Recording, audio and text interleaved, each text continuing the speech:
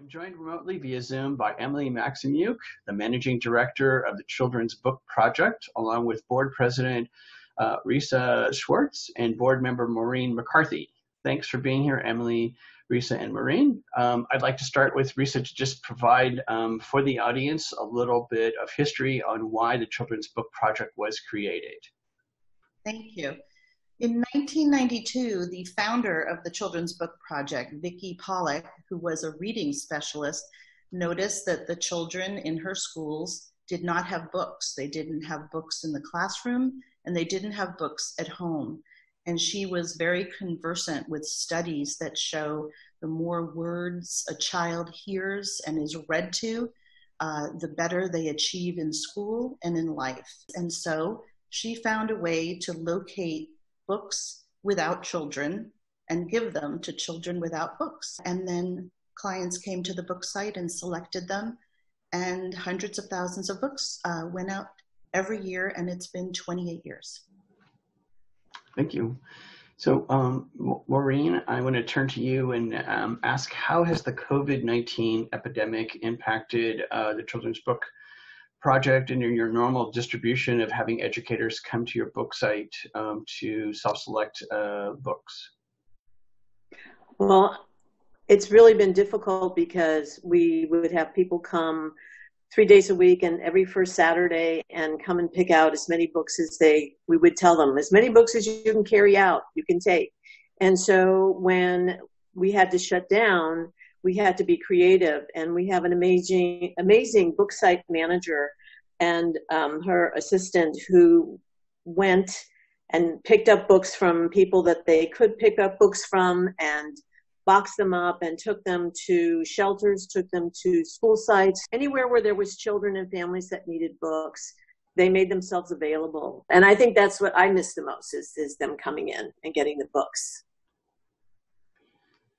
And so, Emily, can you talk a little bit about, so now that you guys have, figured out a way to distribute books, could you talk a little about the out-of-school network and your community of partners and the sites that you've delivered books to? And what I found interesting on your website was it's not just San Francisco based.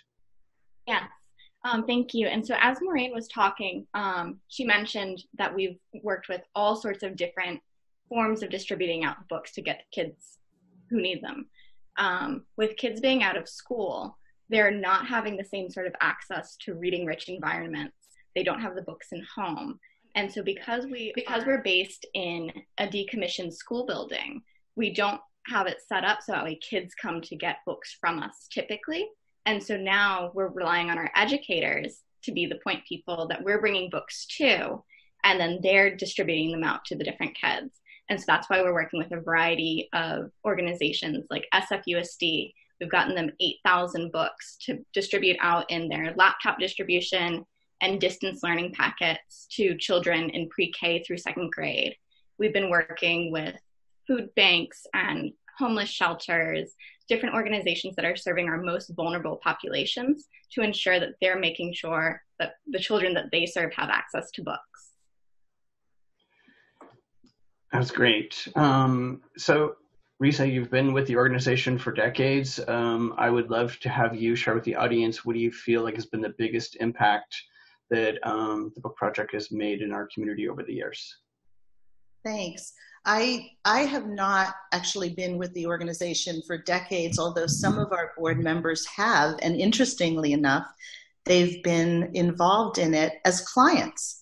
So we have a physician with the Department of Public Health who's on the board, and she was a client for over 2 decades. And then she hauled me into the project about 6 years ago when the landlord tripled the rent, and a group of us had a kitchen table meeting, and someone said, I know someone at the San Francisco Unified School District, maybe they'll give us a space. And so within the space of a few weeks, we threw a retirement party, got a space about 5.5 years ago in this decommissioned school in the Outer Sunset. And from that time and before, in the 28 years of the project's history, we are on the cusp of giving away our 3 millionth book. And we know that when children have books at the homeless shelters who take them, when they have them in the schools and school libraries and classroom libraries, when teachers who have a low budget can't afford to fill those classrooms, it makes an enormous difference. And we know that because we get beautiful letters where my staff weeps from the children, but also from teachers. And the teachers tell us sometimes when they give children books, it's the first book in the home. And that speaks to the incredible economic disparity in our very wealthy city and the surrounding environs. But when people have driven hours from Tracy, Modesto, San Jose, Turlock, and they arrive about half an hour before we're closing, we let them in, they stay late, and they know to bring rolling suitcases, and they take away as many books, all free, all for the educators or the organizations serving kids or the children to keep and to own. And the site, one day after the pandemic, maybe you'll come to the site and see the beautiful cards from teachers and from children's saying, thank you, I love this book, and do you have another one about dinosaurs? Thank you. That was great. So Maureen, could you share with the audience one of your favorite stories? You've been with the organization a while as well, so teacher, child. I think the thing that happens over and over again is on Wednesdays and the first Saturday, I always am at the book site helping to do a variety of things. But one of my favorite things to do is help teachers and community people pick out books to take with them. And for people who come for the first time, they're like kids in a toy store, like, wow. And I can, and they're free and I can take as many as I want. And it's like the joy is just, they're just amazed that somebody is giving them something for their classroom. So many teachers come in and say, I'm a new teacher. There were no books in my classroom when I got to my classroom, and I can't afford to buy them. This is such a gift. Thank you so much. And so then it's really fun. Then we get to help them pick out books. What are you looking for? We have awesome volunteers, some retired teachers that say, okay, what grade level? Let me help you find the books. And to watch people walk out, just, wow, I got all these books. My kids are going to be so excited when, when school gets back in session. But the joy is just immeasurable. There's no crying in baseball, but maybe there's crying in children's literacy. I'll tell you another story that Kathleen Weidler, our site manager, told me. We get 150,000 or so books donated to us a year, and every single one of them has to be touched by our volunteers or staff to count them.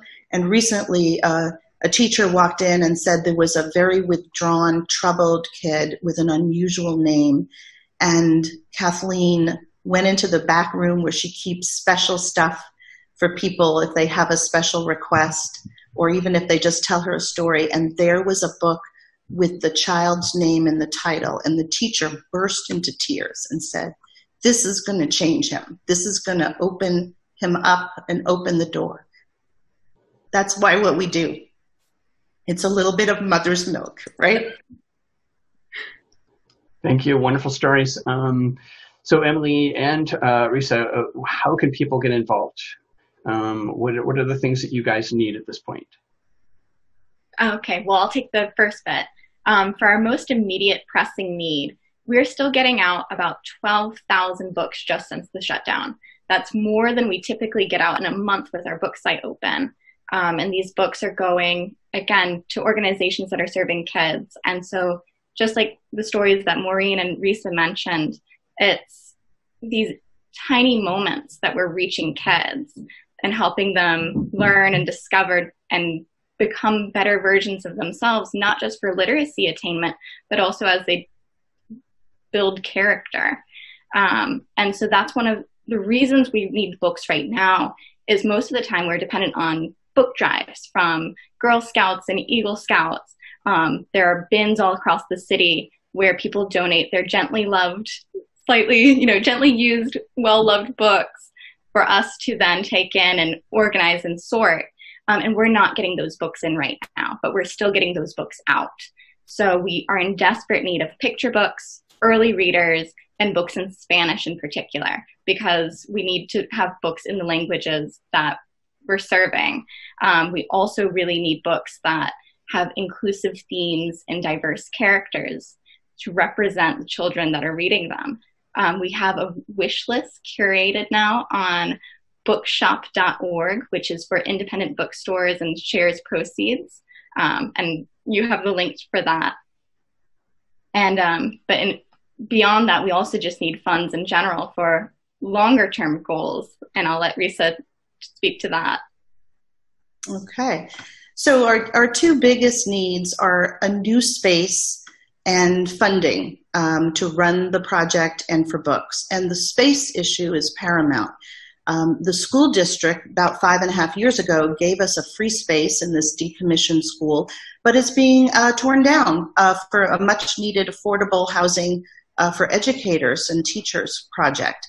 So we have no space after February 2021, and we have met several times with the school district, but right now they don't have anything in mind for us. So we have a 28-year-old project where we receive normally 150,000 books donated to us, the Books Without Children, without even having to strain to get those books because people know of us. We're sort of a San Francisco Bay Area institution.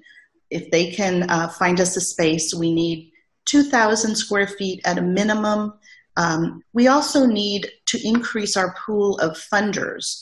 There's a whole world of foundations out there that are opaque, meaning grant applications by invitation only. If there are people out there who know of foundations and can contact them and have them introduce us to those foundations so that we can apply.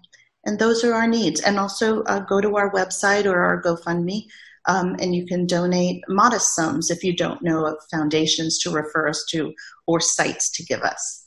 And that's basically what we need.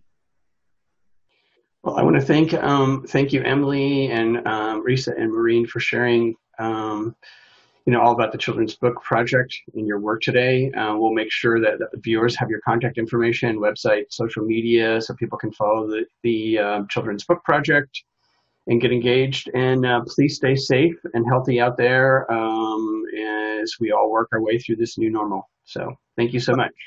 Thank you. Thank you. you.